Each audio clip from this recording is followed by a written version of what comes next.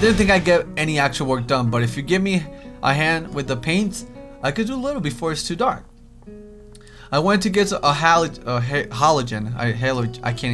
Halogen? I don't know. Maybe one of them two are right. Like the ones they have at the sports track, but there aren't any. Rin sure is quick to recruit my help at Shizune, but it really makes me feel that the festival is such a big project that even a pair of hands is needed. Why not? I'm not really sure if I can be of any help though. It's just mixing some paints. You can do that, probably.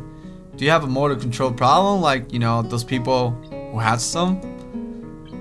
Cerebral palsy, maybe? Nah, not that I know of. I get it. Hard thing has nothing to do with that. She gives me a sly look for some reason. It's me. I'm sly. Stop looking at me. No, it doesn't. Let's do it then. So she sits on an empty wooden box and very naturally picks up a wide brush between her toes on her bare right foot. I open a few cans and pour some of the contents into shallow bowls for mixing. The thick paint flows lazily from the can to the bowl like syrup. I mix in, creating funny, hypnotic looking swirled patterns that melt quickly into each other to form a new monotone hue. Rin sets to work every now and then asking me for a hand with something or the other. Finding different brushes is easy enough, but mixing the paint to be exact tone this girl is apparently seeing in her head is frustrating ordeal.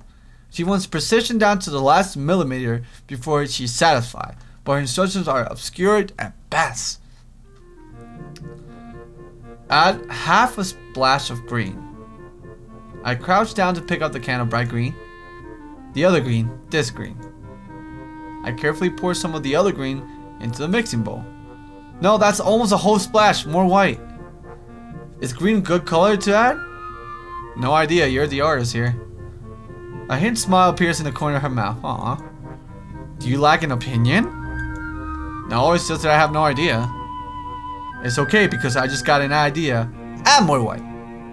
With this exclamation, I pour a minuscule amount of white into the bowl and mix it. It looks slightly whiter. That's not good. It has to be like the color when you wake up and you know that you saw the meaning of life in your dream, but you can't remember it. What? Okay. Maybe it's yellow. Despite the impossibility of mixing color like the change of seasons or any other nonsense that would be imposed on me, I find myself enjoying more than I thought I would. Seeing the paint being born on the plastic wall feels like magic. I spend the moments I have between mixing paint and crouching down on the paving and just looking at her work. It feels slightly intrusive at first, like breaking some imaginary intimacy, but Rain doesn't seem to mind the least bit. Maybe it's just in my head. Her entire presence emits a complete different air as she patiently works the details, adding layers of paint on top of the other layers of paint, steadily moving her foot across the wall and add new shapes. When I managed to produce a passable mixture of paint, the rare smile on her face oddly rewarding. Apart from the few words when discussing paint mixes, neither of us would say a word for the longest time. And even though short discussions soon evolved into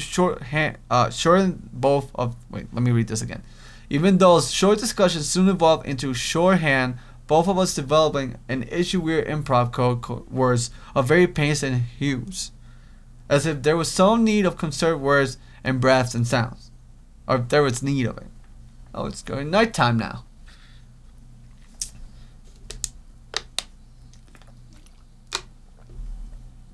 We stay in there late into the evening until it becomes too dark to paint properly.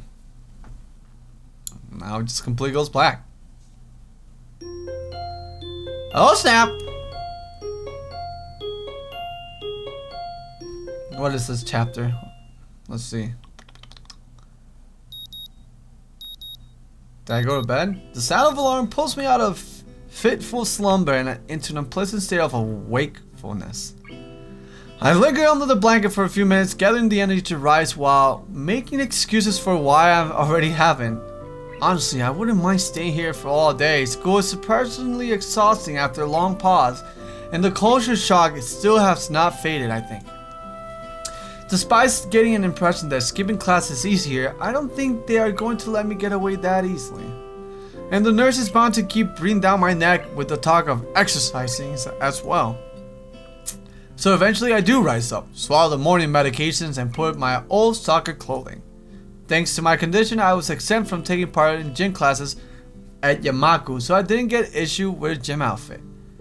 And I would order some to cover such contingency, but wearing my old soccer clothes is kind of nostalgic. I can't use them for that anymore, so maybe they can get a new life this way. A bit like me. After all, if I'm going to start taking care of myself, I can't afford to slack around. I'll start from the basics. Basics which include keeping the rest of my body in shape, along with that little I can to do strengthen my heart. Maybe then I can go back to something approaching a normal life, or at least something where I'm less likely to fall over dead at any minute. I'm surprised to discover that I'm not the only one present at the track. Not just that, but it's a face I've seen before. The prosthetic leg girl who bowled over me in the hallway yesterday is running on the track lightly like a half mechanical cell. What's her name again? It was a short one, but I can't remember it. She seems to be running laps at somewhat easy lope, her prosthetic legs clanking rhythmically on the hard track surface. I wonder what reason she has for running this early in the morning. Maybe something akin to mine, and the nurse is oppressing the poor girl to jog just like he's oppressing me. I certainly wouldn't be here if I weren't for my health, and his prompting me to do so. And even with the things being like they are, it's only because I wanted to get out of the way earlier. The fact that I would be less likely to encounter someone who witnessed my pitiful attempts to get in shape was merely a happy accident. I leave, but it seems that my former assailant noticed me on her last lap. She waves at me cheerfully and jogs over. Good morning. Your name is Asao, right? She grins, seemingly pleased that she remembered my name. You may not remember me. Emmy, I knocked you over in the hallway yesterday? How could I forget such a blunt introduction? Emmy has the decency to look vaguely apologetic for a moment before giggling. Yeah, sorry about that again. Well, as long as you don't make a habit of it, suppose it'll be fine. Great! I'm not sure she realized I was joking. So the spy consultant the nurse was talking about is actually you? That's right! Oh. I was expecting someone from the nursing staff, to be honest. Why are you just saying that? I don't look like I could be a spy? No, this is more like a relief. I was afraid he would be someone to watch my every move. Unless you're here to do that, exactly. No, I'm here for my own reasons. The nurse just asked me if I had seen a messy-haired transfer student who looked like he's kind of lost around the track. So why are you down here? Emmy strikes a dramatic pose. Training! For what? Track! Oh, I see you're in the track team then. Emmy nods enthusiastically. I can't say enthusiastically. There you go. Ha! English, that's fun! Yep! I'm one of the better runners too. And modest about it too. Doesn't sound too modest to me actually. Hey, you should join up. It's good exercise, you know. I think that much activity is probably out of the questions for me. Nah, I'm not sure that I really like running at that much. Plus, I'm just not into organized sports, you know. It's true, I never even really got that much into soccer. I mean, I run around with my friends and all, but that was really the only reason I ever played. It wasn't for the glory to be found on the field, for sure. Emmy seems to understand my meaning. I see. Not that into the whole organization thing. But now that you're here, I guess we're gonna go run together, right? Huh? I guess. Emmy seems pleased. Are you going to warm up? Real men don't warm up. Oh no, you always should warm up. Bat us out. She scolds me enthusiastically, but then smiles and leans closer. I hate warming up too. She laughs suddenly. Heck, I don't even have to stretch my legs. I love the fact they make a joke about such a fucked up thing. Heck, I don't even have to stretch my legs. As To confirm her statement, she bounces up and down a couple times, giving me a passing impression of standing a pair of springs. Her leg blades seem to be quite elastic. Let's go.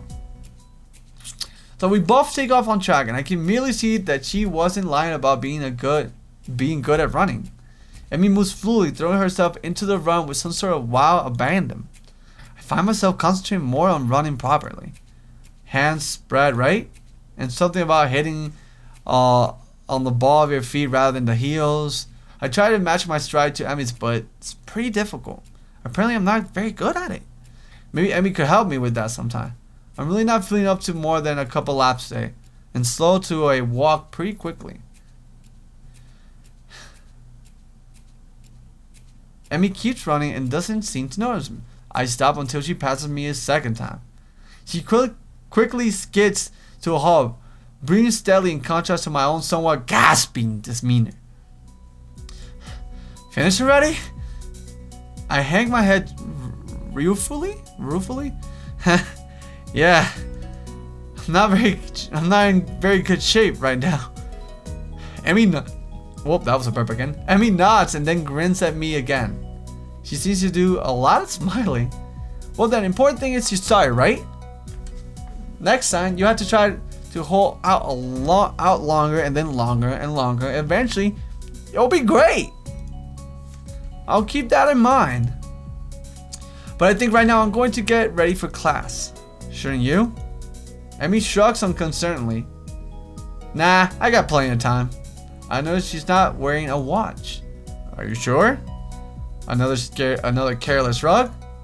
Not really. I gotta finish my routine. See you later, Hisao.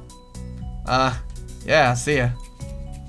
I'm not sure whether this morning experience was a success or a failure, but I'll admit that I do feel slightly good about getting out there this morning. And like Emmy said, I just need to keep at it in order to get better, right? Practice makes perfect, or something like that. It's nice, at least, to feel I've taken somewhat semblance of control over my own health. I'll have to try to keep up with this. I'll have to try to keep this up. I will change what I read every now and then, so I do apologize if I'm not saying exactly what the title says, but I like to go with the flow. I think we're going with a good flow so far. But there's a lot of talking in this. A lot of reading and talking here. This actually, Katawa Shoujo, to an extent, I feel like it's become like story time with Sly. You guys tell me in the comments. I head back to the dorms to wash and change into my uniform, trying to resist the urge to take a really long and hot shower. I'm tired from all the running. I just want to unwind, but I don't want to break my slowly building routine of getting to school before the morning rush. After taking a long shower anyways, I dry myself off to get out of the stall to put on my clothes. Out of nowhere, a shadow appears within the mist, looming, radiant malicious intent. It bursts through the fog. What the fuck? Kenji! Kenji! Come on! Have a little leaf on your ding dong. What's up? What are you doing here? What the hell? You scaring me. What's your problem? I should be asking you that. I've been looking for you all over the place, man. What do you mean all over the place? I want to ask if you've been looking for me, that, stark naked, but hold my tongue back. I finally realize that I'm still naked too, and quickly hold up my shirt in front of me, but Kenji doesn't seem to notice a thing. His glasses are fogged up, but then why does he wipe them off? Is his vision so bad that it's like a perpetually seen through fog? You know your room, and yeah, that's it. Hey, I mean, I still have to get up, though. Whatever, it's not important. Can I borrow some money? Kenji, what the fuck, dude? He puts an innocent face and looks away, trying to be very hard to look very casual. It doesn't work, and he's transparent as his window pane side glass. Talking neutrally like this, wearing nothing, feels awkward. Actually, somehow it's even more awkward to be naked in front of someone when they can't even see me being naked. Say nothing of the fact that he's naked as well. I try to brush the feeling off with little success. Money? Sure. Hey, thank you so much for watching. If you guys really enjoyed the video, make sure you leave a like. It shows your support. And if you guys want to watch more videos like this, then subscribe so you never miss a video. Woo!